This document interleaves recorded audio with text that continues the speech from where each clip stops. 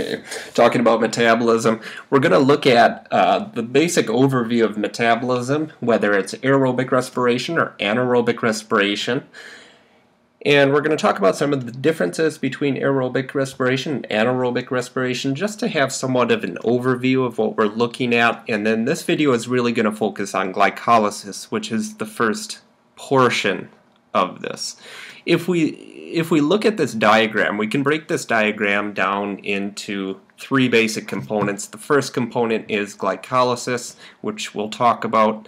The second component is going into the citric acid cycle, which is the Krebs cycle. And the third component is the electron transport chain. The Krebs cycle and the electron transport chain really need to have a separate video because it gets pretty in-depth. So I just want to give you somewhat of an understanding of the overview of aerobic or anaerobic respiration and the steps that it goes through, and then we're going to focus just on glycolysis, which is just the first step up here.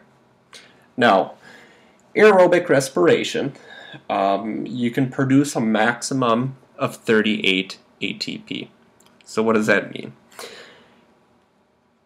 If you start off with a glucose molecule, you can break that glucose down into 38 ATP. And remember what ATP is. ATP is adenosine triphosphate. It's the energy carrier molecule of our cells. We need it for energy. Okay, we want ATP in most cases. Aerobic respiration, maximum 38 ATP. Anaerobic respiration varies. Anaerobic respiration can be anywhere from 2 to 36 ATP. And then we'll talk a little bit about fermentation. Now, fermentation is a type of anaerobic respiration. So, we know that anaerobic respiration, we can have anywhere from 2 to 36 ATP, depending on what course it takes. When we're talking about fermentation, we can have a maximum of 2 ATP. And I'll probably make another video on fermentation to talk about that specifically. With fermentation, you end up with one of two things. You end up either with an acid, lactic acid, or you end up with an alcohol. Fermentation does not go through the Krebs cycle or the electron transport chain, but it will go through glycolysis. Okay, so now that's a lot of information being thrown at you, but try to break it down. We have aerobic respiration, we have anaerobic respiration, and we have fermentation, which is a type of anaerobic respiration. Now, regardless of what we're talking about, it will always go through glycolysis first. Glycolysis always has to happen. And from there, the pathway can be different, whether it's aerobic or anaerobic. And let's just review this one more time. Aerobic respiration, maximum ATP produced is 38. And what you're looking at, this specific diagram is looking specifically at aerobic respiration. Okay, if you look in the bottom corner, you can see 38 ATP. Now, it's going to take a couple of videos to explain how we got there, but we will get there. Anaerobic respiration, remember, maximum ATP that can be produced is 2 to 36. And then fermentation, maximum ATP is 2. And remember, fermentation is a type of anaerobic respiration. Now, this video is really going to be focused on glycolysis, so that's what we're going to talk about. I kind of like this diagram because it's broken down. If you see the gray lines in here, it kind of sections it off. Go up to the top gray line and cover up from here down. If I had something, I would cover that up for you. But I don't have my drawing pad out right now. We're going to look just at the top section. We're going to look just at glycolysis. First off, ask yourself, what is glycolysis? What is it by definition? What does glycolysis mean? Glycolysis means that you're splitting sugar. It means that you're taking a glucose molecule and you're breaking it down. And remember, glucose is C6H12O6. has a 1 to 2 to 1 carbon hydrogen oxygen ratio. So what works well for me sometimes, again, I apologize, I don't have my drawing pad out, but if you can draw 6 circles and put C's in them, and that's going to represent your glucose molecule. After you draw that, draw a big line to the other side of the paper and draw 3 circles and put C's in them. And then maybe a few lines down, draw the same thing. Another 3 circles with C's in them. Now, what that represents is it's starting off with your glucose molecule, and then you're going to end up with 2 pyruvic acids. And where you have the 3 circles, and I told you to do that twice, that represents the 2 pyruvic acids. Okay.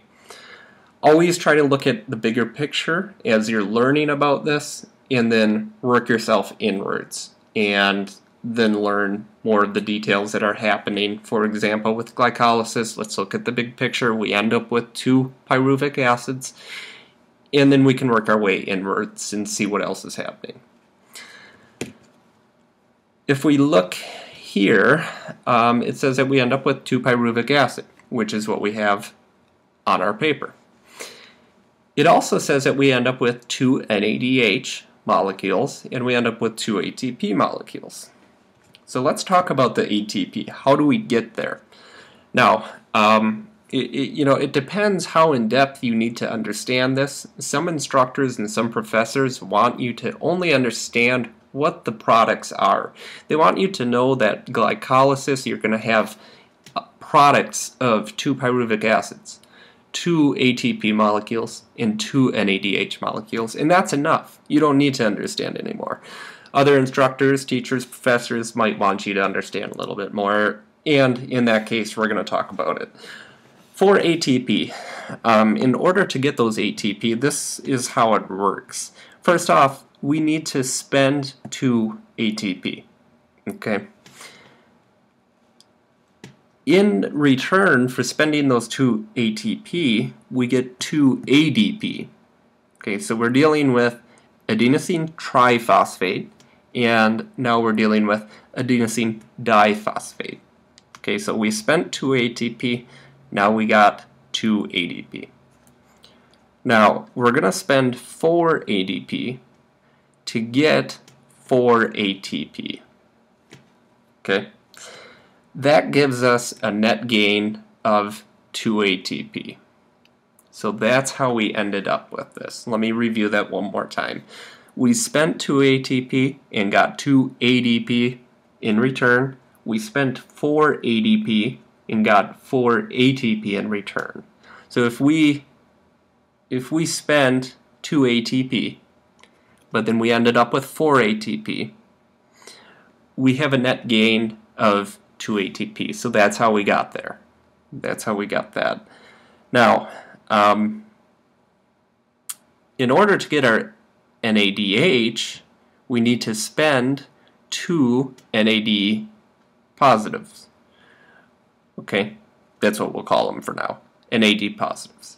You spend 2 NAD positives and you get 2 NADHs. Now, you might be looking at that saying, who cares what's in an ADH and why does it matter? When we get into the other videos and we're talking about the Krebs cycle, the citric acid cycle, the NADHs, and you can see this real clearly, it comes into that cycle, and essentially it cashes out for 3 ATP.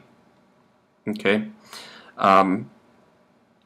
More specifically, NADHs end up going to the electron transfer cycle. I think it's a little misleading there. They don't go directly into the Krebs cycle.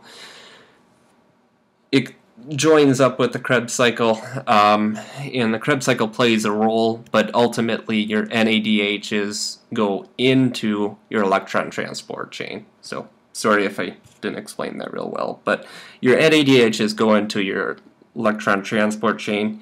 Each NADH molecule has enough energy to make 3 ATP. Okay, we're always looking at the final energy yield, and that's why that matters. So again, let's look at the overview of glycolysis.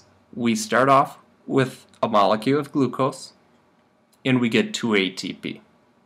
How did we get those ATP? We spent 2 adenosine triphosphate molecules. We got 2 adenosine diphosphate molecules. We spent 4 adenosine diphosphate molecules, and we got 4 adenosine triphosphate molecules, which gave us a net gain of 2 ATP. It also gave us 2 pyruvic acids. And then over here, we spent 2 NAD positives, and we got 2 NADHs. The NADHs go into the electron transport chain, and they cash out for an equivalent of 3 ATP.